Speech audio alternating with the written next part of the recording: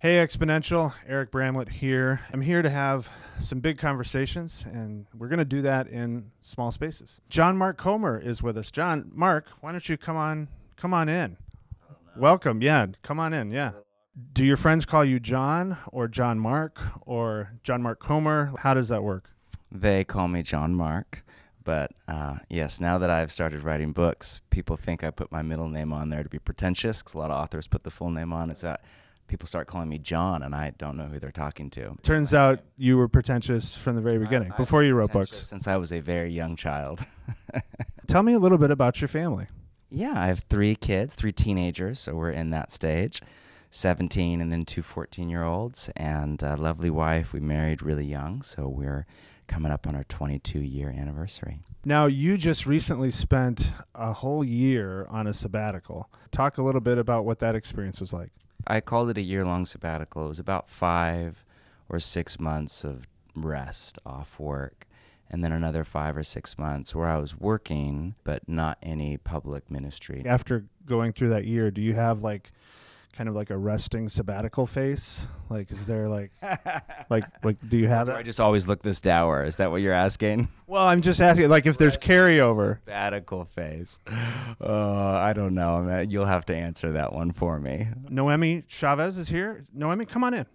Welcome. How are you? Yeah, I'm good. Happy to be here with you. Tell me a little bit about yourself. Tell me about your family. Yeah. So I'm in Long Beach, California, married to Joshua Chavez, and I have 2 sons, Josh and Steven, who are 20 and 17. You're like in the home stretch. How does that feel? Well, I guess home stretch, like, what does that mean, right? Because we're a Latino family, so home stretch doesn't mean anything until they're married, so. Well, as an Anglo, like, I just send my kids out and I don't look back, so I understand. One question I have, just as we're here in this small space, you seem tall, and so I'm just curious, like, how tall are you?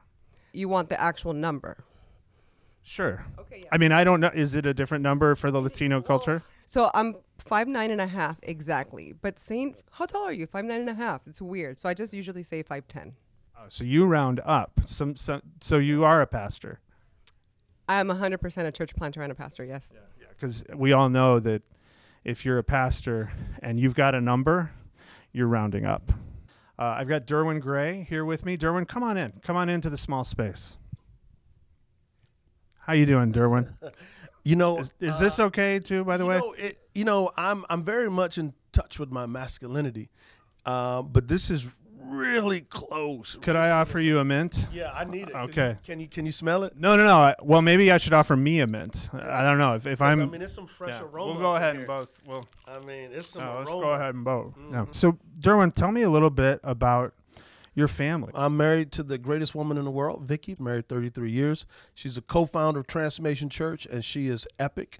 My daughter is 26. Her name is Presley. She's a graduate of UNC Wilmington. My son, Jeremiah, is 22. He graduates from University of Montana. What does it feel like as a parent to see your kids make their way in this world? The older your kids are, the more you're grateful for God's grace, because you recognize no matter how good of a parent you are, your greatest job is to point them to the Father, because he's the greatest parent of all. Speaking of kind of leading by example, I mean, we're called to discipleship. I actually do have an apprentice for my stuff that I'm doing here at Exponential. Chris, kind of come on in. Yeah, no, this is perfect. Yeah, so I'm an introvert, so this is help me, Holy Spirit. I do have one question for you. I'm a parent of 2 children, and I just wonder, Derwin, do you have a favorite child? Do I have I don't have a favorite child, but what I have learned is this: the child who is most like you is easier to love, but the one who is least like you is the one who teaches you how to love. Whoa, that's some good stuff right there. Is that in a book? No, but maybe it should be, huh? Yeah, you should. Maybe it should be. Derwin, thank you so much for having this big conversation in a small space. We appreciate you. Thank you. Okay, praise God. I'm leaving now. All right, Derwin's leaving. Thanks, Chris. I think you did a great job. Can I talk on the main stage? No, you cannot.